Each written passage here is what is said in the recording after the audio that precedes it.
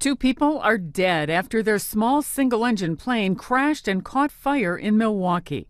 The crash happened on Wednesday evening at Timmerman Airport, a small airport on the city's northwest side. I saw the aircraft leaning real hard to the right, and all of a sudden it looked like the wing hit the ground first. Witnesses say they saw the flames break out after the plane hit the ground. And I happened to look up, and I see the plane coming down sideways, and it hit the ground and burst into flames. This big puff of smoke and all some flames just went shooting up. And there was just a line of flames going from where it hit up to the plane. No one on the ground was hurt.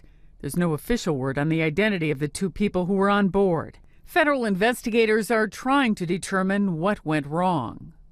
Sandy Kozel, The Associated Press.